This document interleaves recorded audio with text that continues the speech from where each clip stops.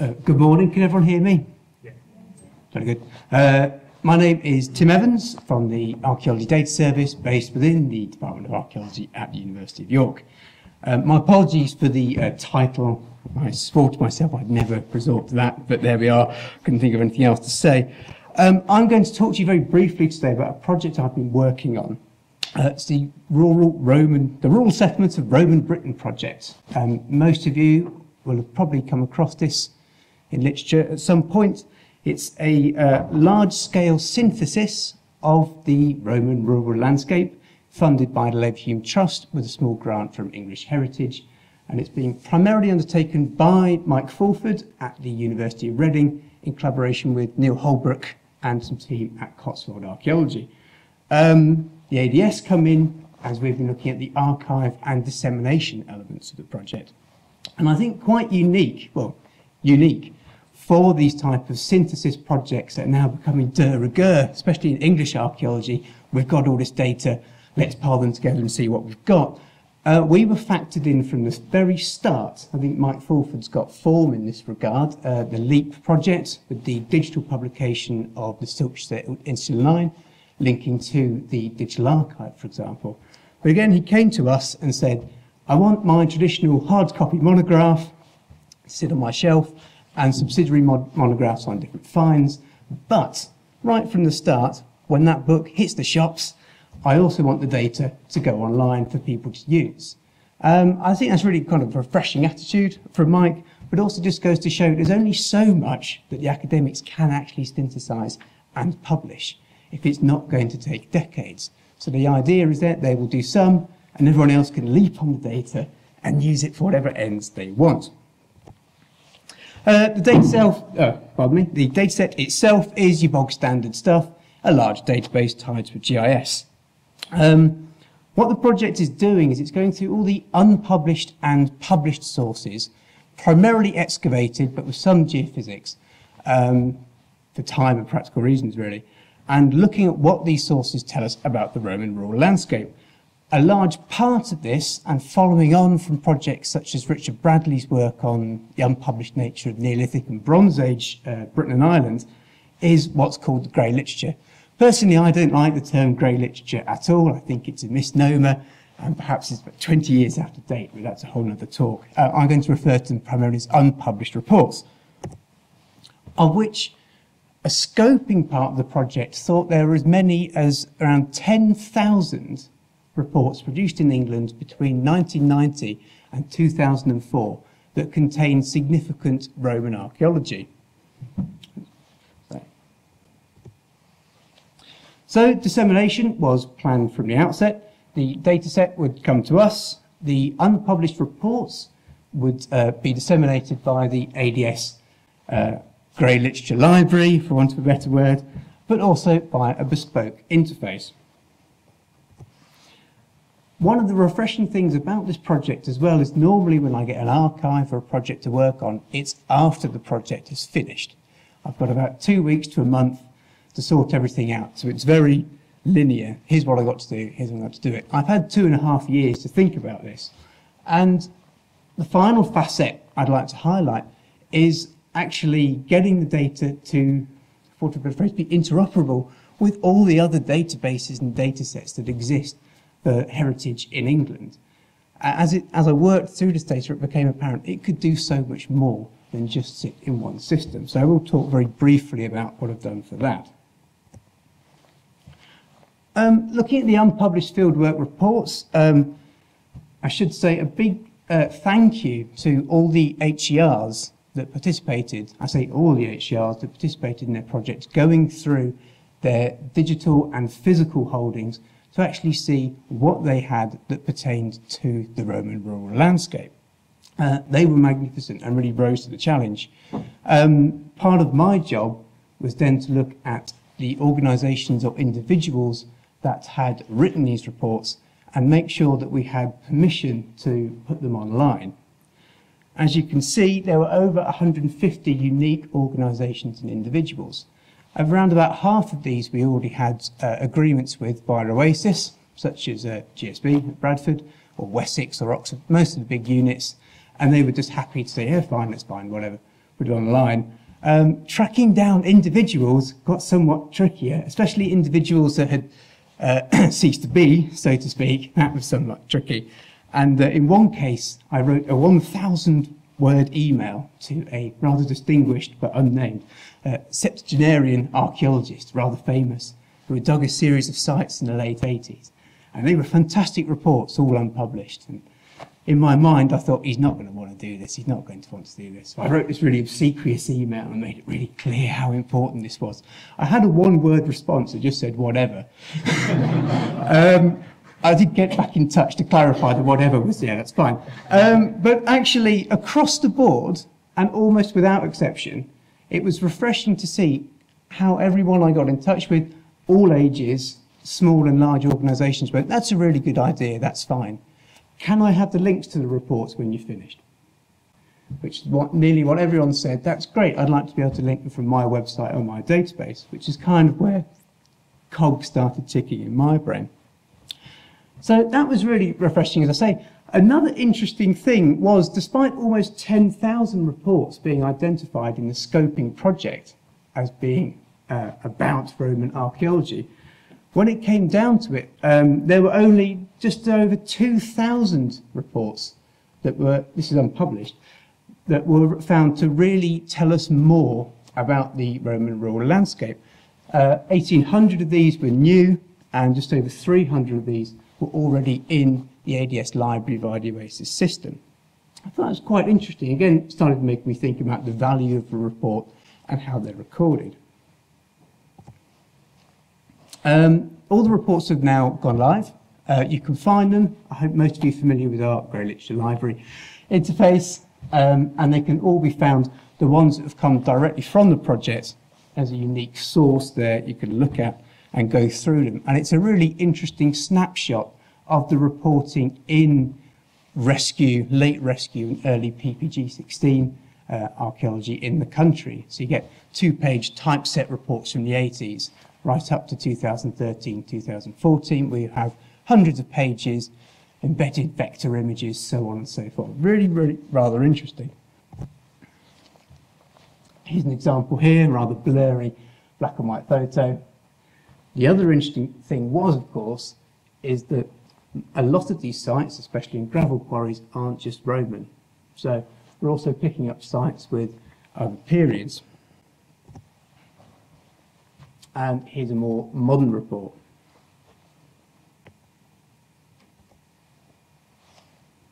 So again, this got me thinking about value a bit more. So again, if you were just to type the search Roman into the ADS library, you'd get 5,322 results. The figures I've just shown show that there's rather a lot in there that may not be of interest to the Roman researcher. So I started looking at a couple, and then you've got the traditional unstratified Roman pottery in the top fill of a ditch, for example. You also have interesting cases like this, and this is one that's actually come through OASIS. And you can see here, it's excavation of a water pipe trench through a scheduled monument, the scheduled monument being a Romano-Celtic temple. And accordingly, the metadata entered is temple Roman, pottery Roman. There's no such thing as pottery in the vocabularies that should be shared, but never mind. When you actually read the report, they found nothing, absolutely nothing. The cabled trench had no impact at all, not even unstratified shared. So that's a really interesting false positive, that if you were to look at that, you'd think, oh, great, I'm going to find something here, but there's nothing. But equally, it's interesting about negative evidence as well. So I think there's something else to consider in terms of how we structure our library in the future. So what the bespoke interface does, that will be launched on the 14th of April 2015, is offer a more detailed and indeed nuanced way of looking at both the published and unpublished data. The database behind it is, because of the amount of specialists involved, huge. There's a lot of fields. Anything you want to know about Roman archaeology, apart from pottery, that has not been included for this study, is in there. So hopefully you can see some of the terms there. Again, you can get very high-level terms, major site type, settlement form, Interesting things: size of settlement, presence of paddocks, enclosures, the type of building, if there was post-Roman activity on the site, the agricultural economy. So what you get the idea, this database goes on and on and on and on. You can really search some interesting stuff. What I've also added in is that kind of meta-analysis of the published and unpublished sources themselves. So in this case, if you wanted to just look at what the unpublished evidence tells us about British Romano-Celtic temples, you can. So this is a search for just that term. I want to look at all Romano-Celtic temples present in the Grey literature, and this is classified according to the project team. And the database returns this beautiful map, which at this point, the project investigator, Mike, said, basically, I want a Roman atlas, Tim. I want everything to go on a beautiful map, a Roman atlas. So originally I tried to get permission to reuse the data behind the Ordnance Survey map of Roman Britain. That wasn't straightforward and hit a snag, and I was pulling my hairs out for weeks. And one day, idly browsing the Pelagius website, I came across this beautiful digitized version of the Barrington Atlas of the Roman Empire. So it stretches, of course, far beyond Britain, which is available to reuse as a WMS layer. And there's a citation for it. If anyone else isn't aware of this, it really is a thing of beauty. I can be found late at night just scrolling in and out as everything. It really has saved my bacon there. So again, at the project conference in April, I'll be sure to give a big shout out to the Pelagius project. But again, that is a really important thing, aside from joking about it. The data was just sitting without any context whatsoever. The civitas capitals, the small towns, the villas, known burial sites. I think it really does add a layer to it.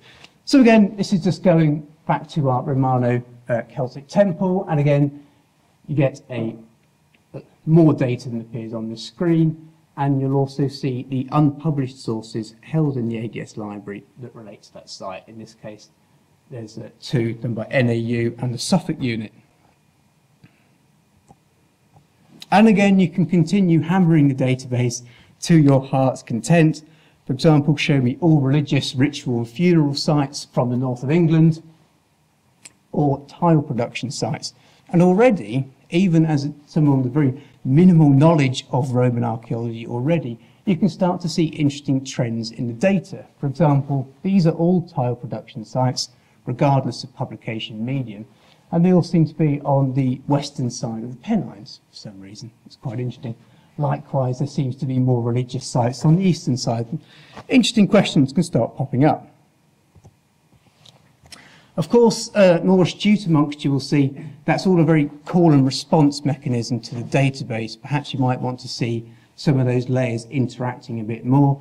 So as well as the database putting in your queries, this has also been replicated to an extent within a web mapping interface. Again, part of the joy of the project, as far as I'm concerned, is having the time to actually spend investigating the best mechanism doing this via the ADS.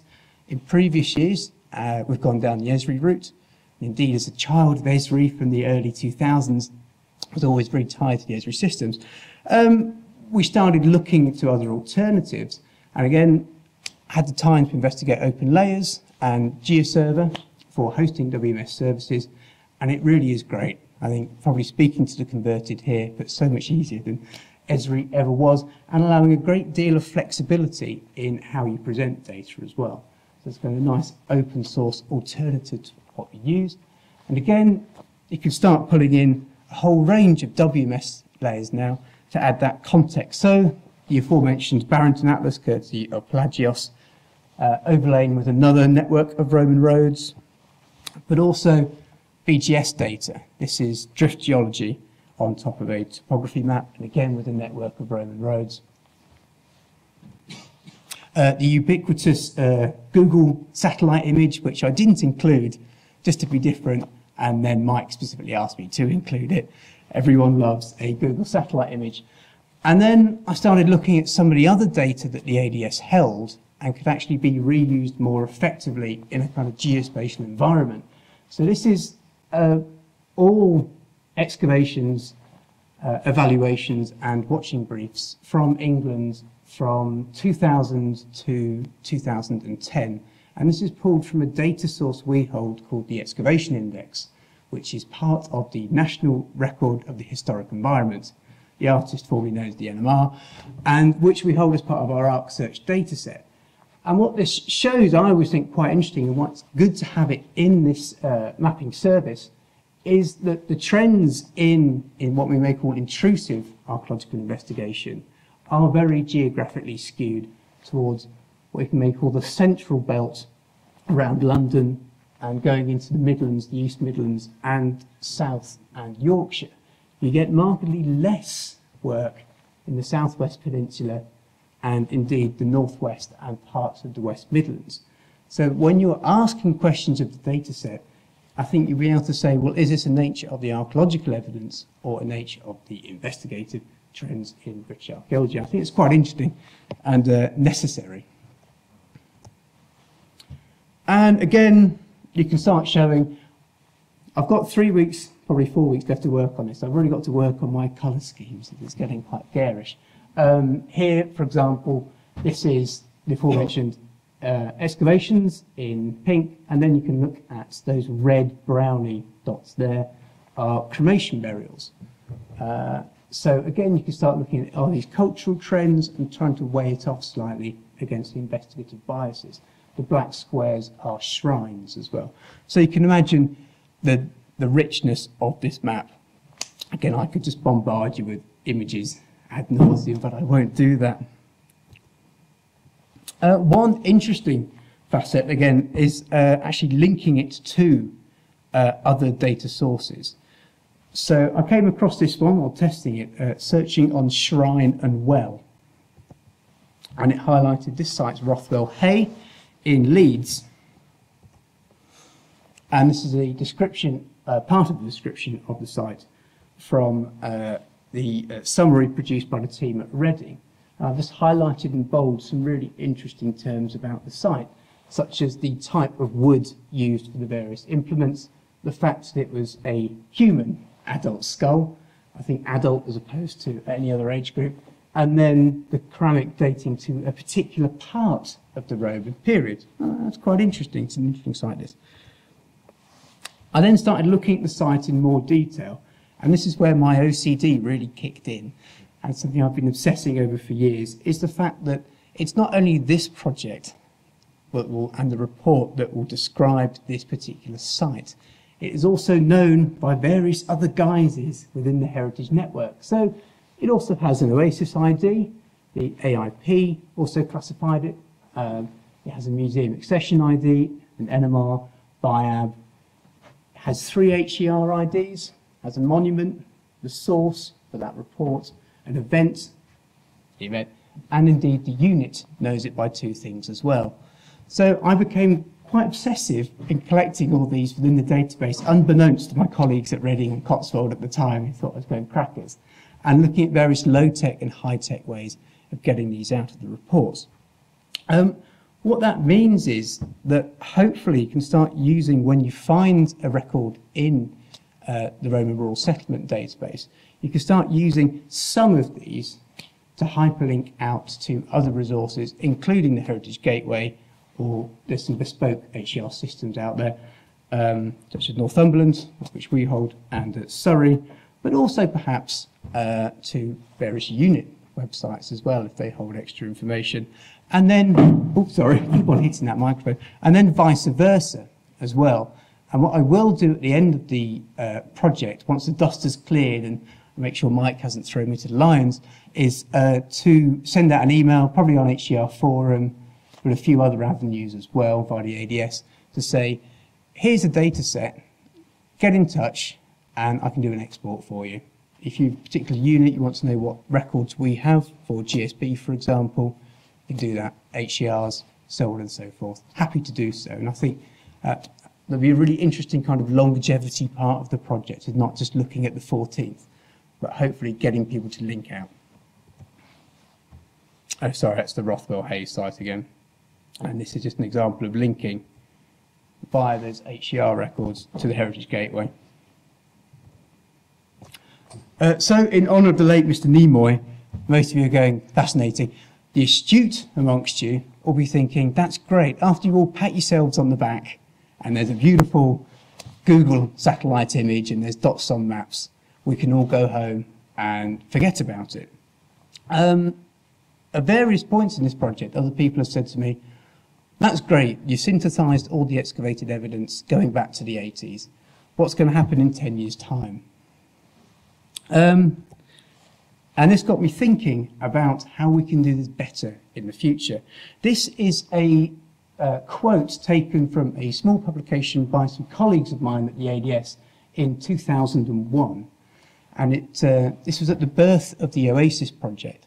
And it's a rather optimistic, but I like it, about the need for, data's going to be instant. Our researchers are going to be able to get indexes to what they're interested in like that. This is really going to push data forward.